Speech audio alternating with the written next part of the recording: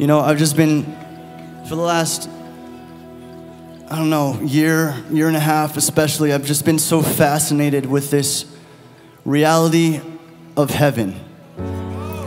You know, if you read it, it's so awesome. You can literally go in the Bible and read what it's like in heaven. You can read about what they're doing actually right now in heaven. And I've just been fascinated by this thing of God's worthiness and His holiness. I don't think we know what that means. We throw that word around like worthy and holy, you know, all the time. I don't know if we understand the magnitude of these words. You know, it says the angels are gathered around. There's the elders there, they have crowns. There's living creatures inside of the throne room of heaven. And it says they're singing day and night, worthy, worthy, worthy. Holy, holy, holy. And you know, I'm a really evangelistic type of guy. I want to see the lost saved. I want to see miracles and stuff, you know, and I want to see heaven on earth. But if we want to see heaven on earth, maybe we should look at what they're actually doing in heaven. When they're actually not really looking at themselves. They're not even looking at the world's issues. It's almost offensive. I mean, the world's down here and we're going to shambles, it feels like, in certain moments. And they're completely and helplessly distracted by something greater. And it provokes me. I'm like, how can they not stop? Can't they find a reason? Isn't there some kind of excuse? Don't they have a bad enough day where it's like, okay, I can take a break now and figure out my problems? You don't see it anywhere. Day and night, there's this constant song happening in heaven.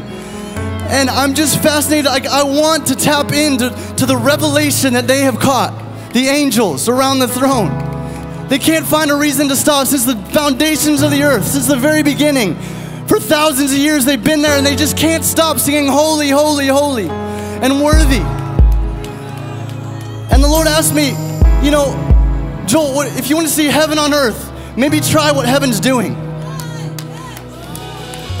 And that's why I believe God's raising up a worship movement on the earth. Where worship is going to fill the streets of California. It's going to fill the streets of America. Because why? We have caught a glimpse of what the angels are seeing in heaven.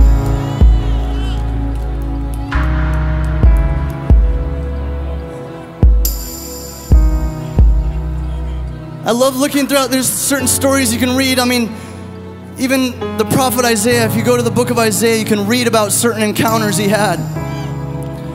And in Isaiah 6, there's this moment where the Lord allows him to see into heaven. And his next words are so profound.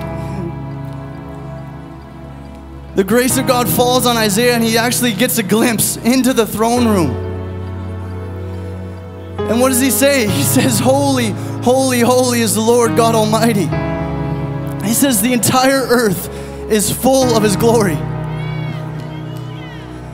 And it was in that moment God actually branded his heart, purified his lips and his speech so that he could go and share about the Lord. And I feel like tonight, this is where it's got to happen. In this moment of worship, where we just lay aside the stuff, all the stuff that's swirling around, the distraction, the crazy news articles that are coming out, the crazy, you know, narratives that are trying to be spewed out, especially from California. I think tonight is a moment we can actually lay that aside for a moment. We see it, we acknowledge it, but we need a better revelation. So I want to sing this song. And you guys, it's literally just about the worthiness and holiness of the Lord. I feel His presence already as we're singing. I believe there's going to be a moment of encounter. Maybe you've never experienced the Lord before, ever in your life.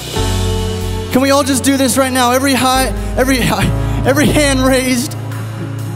Let's just close our eyes for a moment. Just in your own words, just for 30 seconds, can you just tell Jesus, say, I'm open. Just begin to open your heart for 30 seconds in your own words. Just say, I'm open. Lord, my heart is open. If you're real, God, I want to experience you. I want to experience the fullness. I don't just want to settle for the 2%. God, I want 100%. I don't care what people have said. I don't care what leaders have said. God, if you're real, show it to me tonight. Let me see what the angels are seeing. Let me see why the elders over and over again cast their crowns in love before you. Come on, just for 10 more seconds, just tell him.